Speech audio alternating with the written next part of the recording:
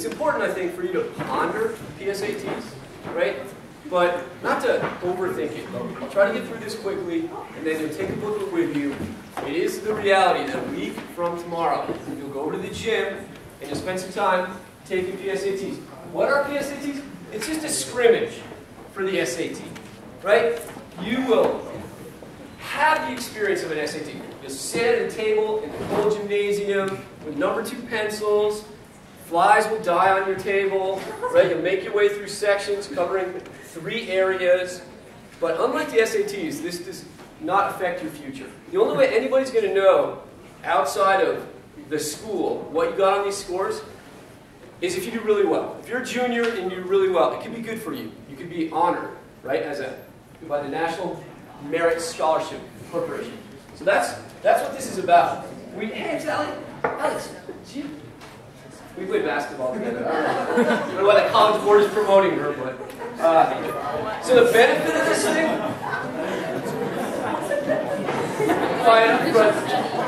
the benefit of this is that it is a scrimmage, and you get to see the game film.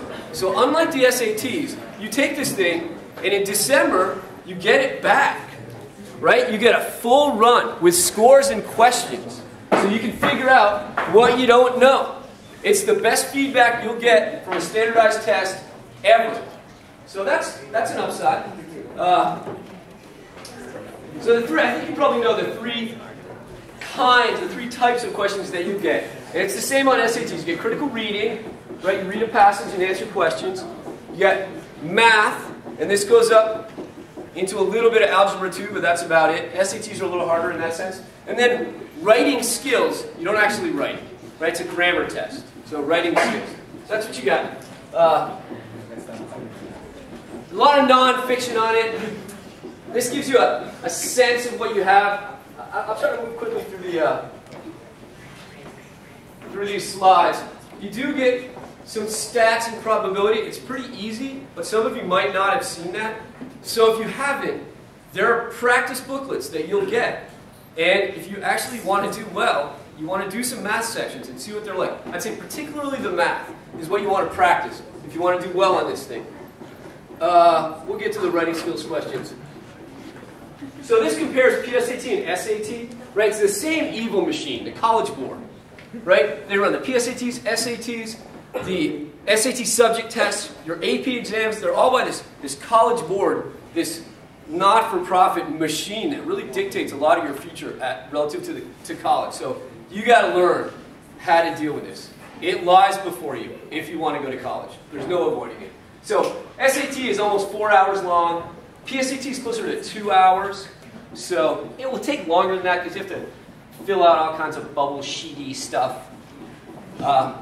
So that's what you got there. Logan Big! He decided to come to school here like 3 weeks ago. Now we'll get him. Alright. So now we get to play along and do some sample questions. If you're interested and you want to move to the front and yell out the correct answers, feel free to change your seat.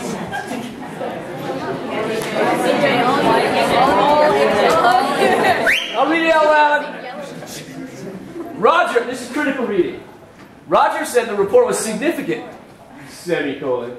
Heather contradicted him, saying that all the information presented was, if they want to just guess, insignificant. Insignificant would be a good try.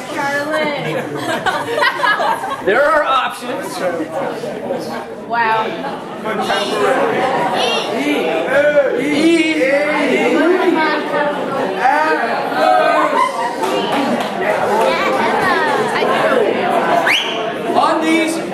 On this anything that's not a full paragraph, the section goes from easier to harder. So if you're going to skip one, and you may, there are reasons to do that, probably if you're near the end of a section and you think you're going to get it wrong, you're right. Maybe skip that one. Right? Here's another type of critical reading. After I left the room, I began to sip my impressions. Only the day before, an acquaintance had warned me to watch carefully for sleight of hand tricks, especially as the man had earlier been a stage conjurer. Ooh. The acquaintance mentioned in line 2 can best be described as co-worker. Fits the part of speech category.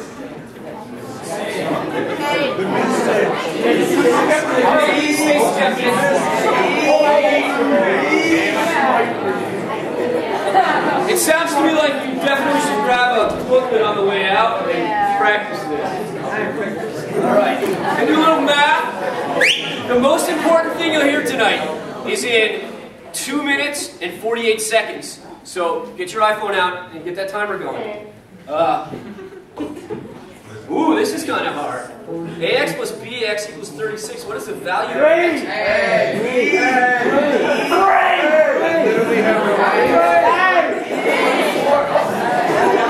Guys, we're done. There won't be yelling next Wednesday in the gym, but so enjoy it while you can. I gotta confess, I did this one and it took me like 5 minutes. I think I belong in Skelter. So, it's now been 2 minutes and 45 seconds. Fear this. Fear the gritty, right? You can screw this up. And the College Board knows that you can screw it up. They know that you do screw it up, but here it remains. So, you need to practice the gritting responses. You can't use, is it called mixed numbers? When you have a number and then a fraction? You can't do mixed numbers in here or, God and the College Board will punish you. So, beware the grid-ins. I think we got a couple more slides on them. Yeah, and you'll see, I'll kind of go quickly through this. And it's the second one here, right? You look up high, it's 2 1/3, but you can't write 2 1/3 on here, or you'll be wrong, right? And you'll lose a point. We don't lose a point, we lose a quarter of a point. All right, on we go. We're getting there. Take it down. Take it down. It's because we're besties. I like this slide. Calculators are encouraged. Good. One of two things is going to happen with you a week from Wednesday. One, I forgot my calculator. And we're going to say, tough, do it without. Right? Or, even worse, like an hour in, you're going to be like, oh no, my calculator just died. So, maybe re-battery that thing. If you're into this, right? If this is a varsity game for you, fresh batteries. Okay, so calculators are encouraged. And I think you know this, like you can't use your phone, right? You can't use your sister's junior high calculator. Use the TI 982, right? That's the one you want. Writing skills.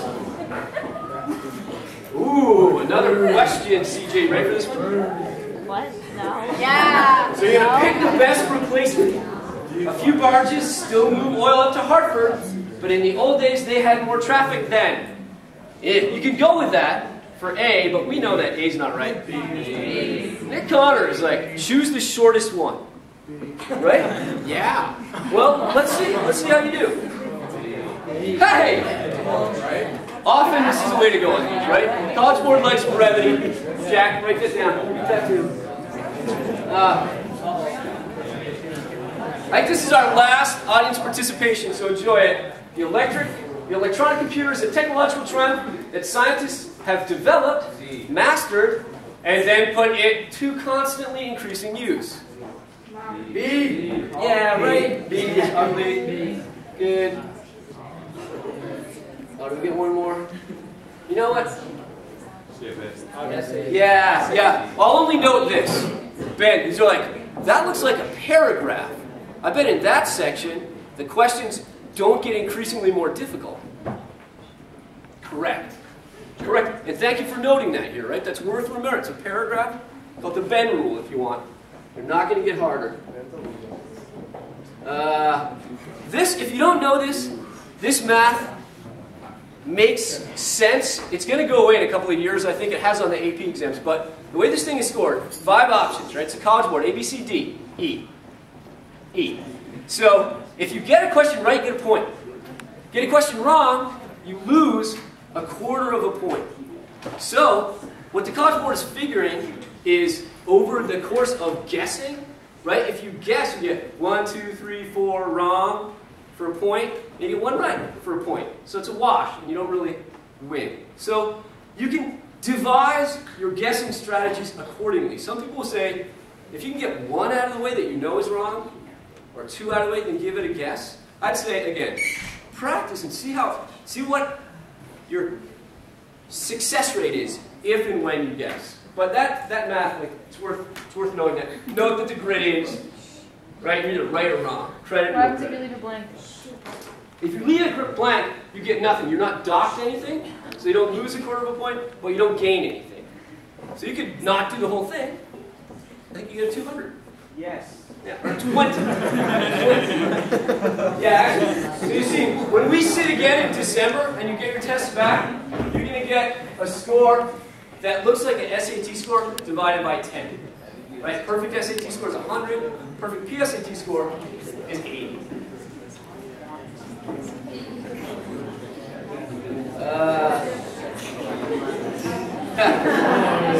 It's not even here. College boy. So here's some advice. In the next 8 days, how are you going to get ready for this test? Read. Take challenging courses. Let me add, pray. Right? You got a chapter.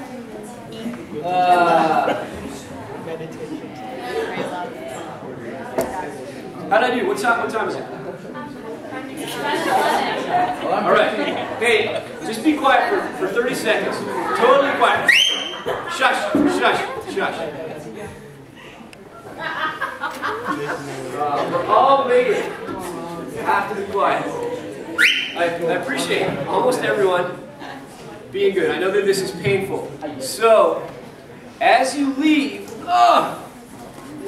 you want to grab one of these, and if your roommate is into play, you might be like, hey, I'm going to totally hook up my roommate and be thoughtful. Ooh, zoom in for the close-up. Thanks, go in peace to love and serve.